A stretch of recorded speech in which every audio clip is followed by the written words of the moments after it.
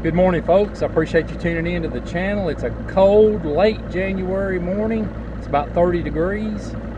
We're on my local home lake of Tim's Ford. We're going to go after smallmouth today. I'm going to try a couple of finesse techniques that are usually pretty good at this time of the year when the water temperature is colder. We're up here on the lower end of the lake where the water is clear. There's other ways you can catch fish right now, but I'm going to stick to my guns and try these two techniques and try to get a few fish on film for you. Let's go see if we can catch a fish.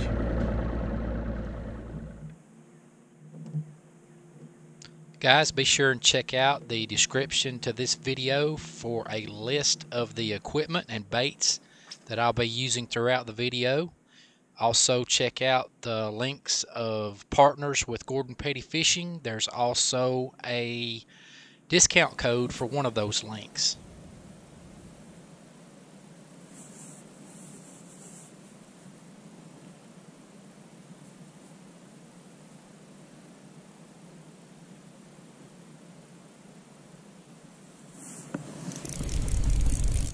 There he is.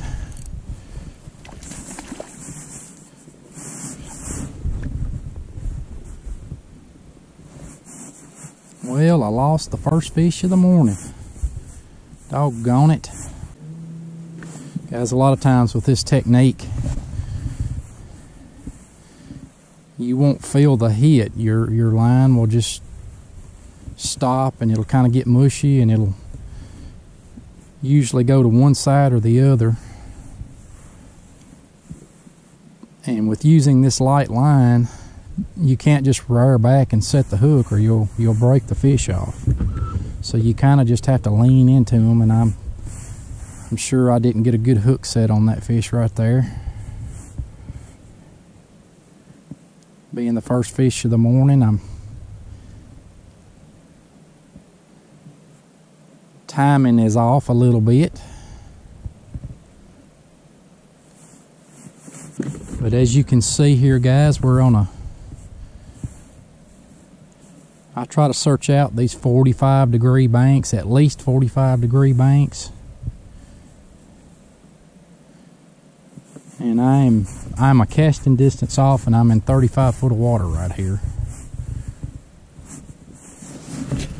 But I'm just casting it out close to the bank. Sometimes they'll be right up on the bank. And when it hits the bottom, I'm just slowly reeling, and I'm shaking my rod tip every now and then. And I'm trying to keep that bait just above the bottom most of the time. Every now and then I'll stop it to make sure I'm still close to the bottom. And then I'll start reeling it again for several feet and stop it.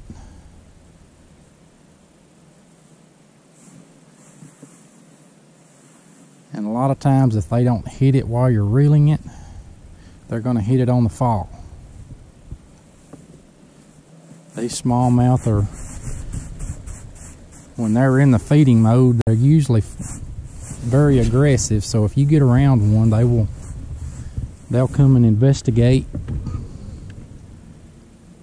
With this technique, I guess this is as close as you can get to live bait without it actually being live bait. These Gulp minnows they have a lot of scent infused in them. And it's about as close as you're going to get to a live minnow.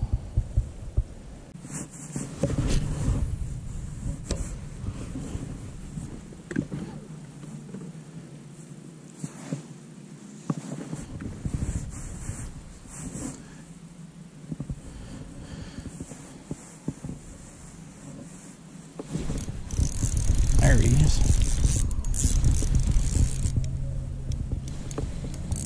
Feels like a decent one.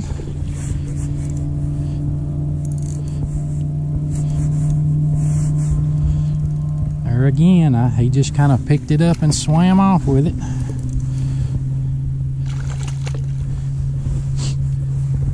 He's not a keeper, but he's a chunky little fish. He's not big, but I don't like boats slinging them with this. About lost my dip net. I'm glad it floats. I don't like slinging them with this light line because it don't take much of a nick to break one off. Got him right there in the corner of the mouth. Not a keeper, but a beautiful fish early this morning on the Gulp minnow. All right, let's let her go.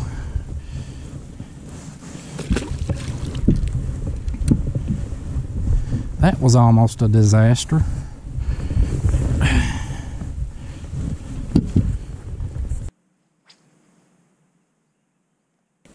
Slow and steady is the name of the game with this technique. You just have to be patient.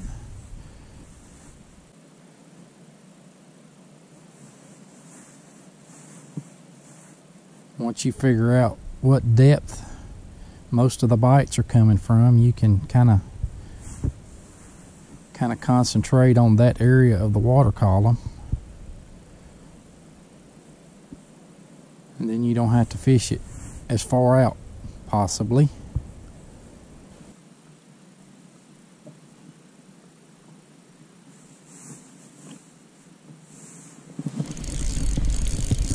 There he is. She's coming up.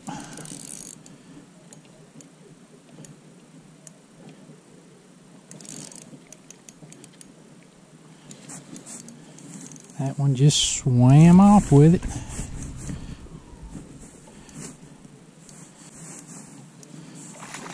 Pretty fish. You can see him down several feet. There he is. That one's close to a keeper. Hey, but as I always say, on a day like today, they're all keepers. Just fell out. Yes, sir. Look at that. Beautiful fish.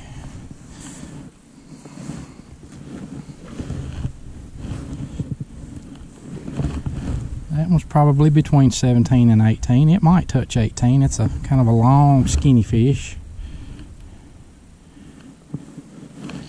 Let's let her go. Thank you, girl.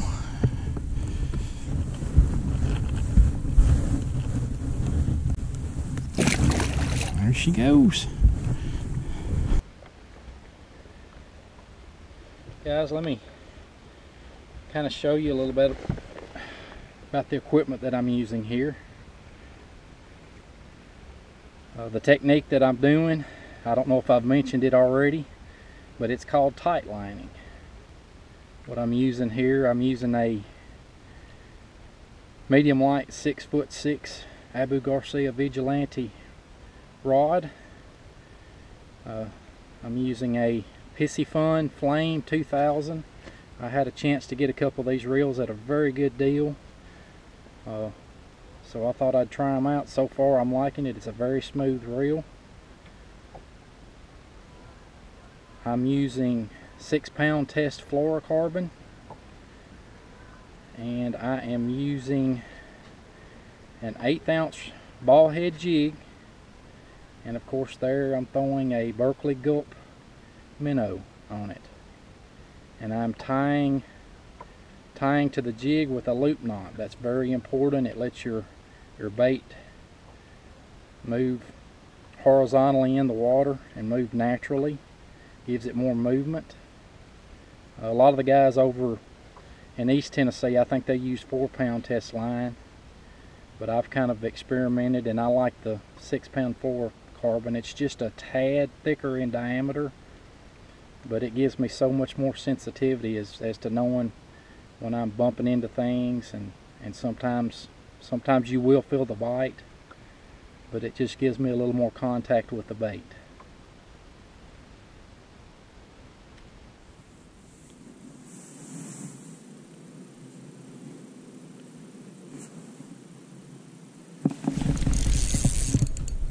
There's another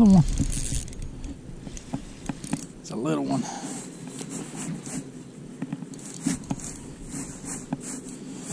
Just picked it up and swam off. I think I can boat flip that one.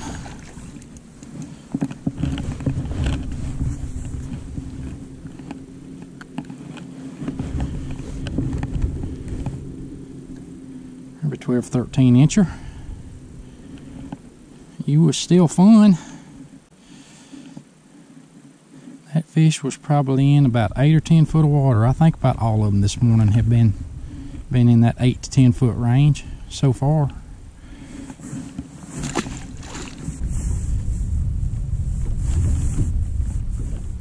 Yeah, as the water temperature is in the upper 40s, and that's when this technique starts to shine, is when the temperature is pretty close in these parts to the coldest that it's going to get in the winter time. The mid 40s. I have seen, you know, temperatures in the low upper 30s occasionally here, but that's very rare.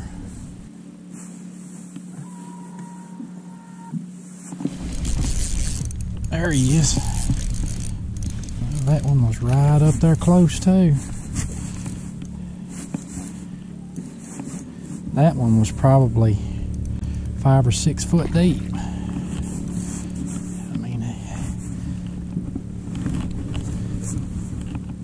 He's actually a little bigger than I thought he was.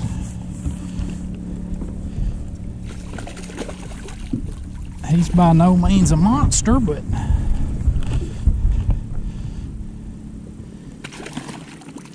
on this light tackle, that's fun.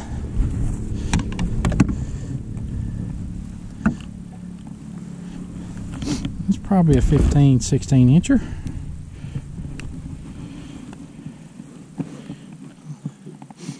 Tight line Gulp minnow. Yes, sir. I'll throw her back. Thank you, girl.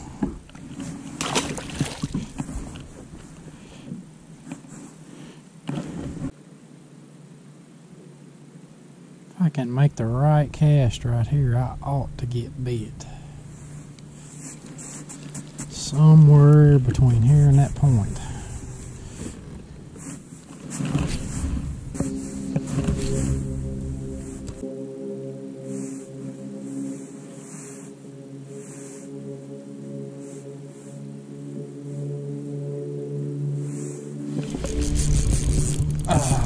I called it.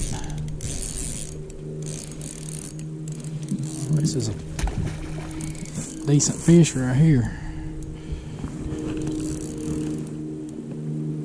Get him down there in that clear water. Yes, sir.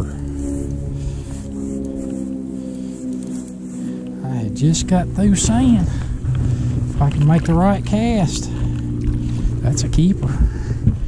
I can get him in the boat. Yes, sir. He's a skinny keeper, but he's a keeper.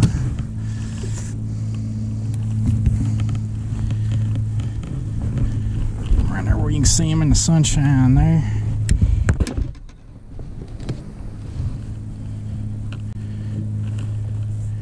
Right there in the corner of that mouth. Skinny, but probably 19 inches or so. Yes, sir. I will take it. Let's throw her back right here. Thank you, girl. I appreciate you cooperating today. All right.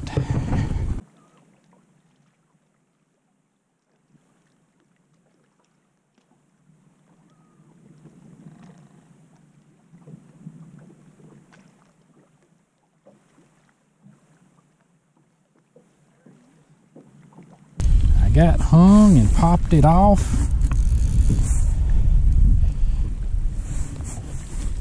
And he came and got it.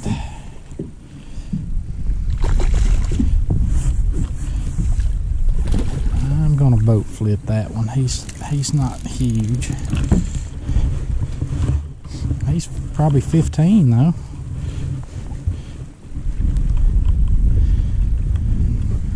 Yeah, I got hung over there and was actually going after it, and then I popped it one more time and it came off,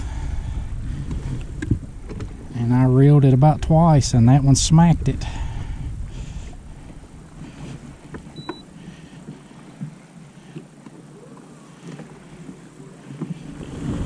Guys, the wind has gotten up terrible, and I just had to kind of look for spots out of the wind so I could tell what I was doing.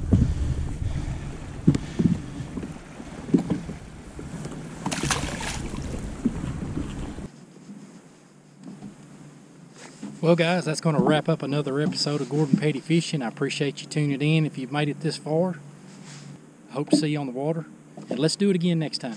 See ya.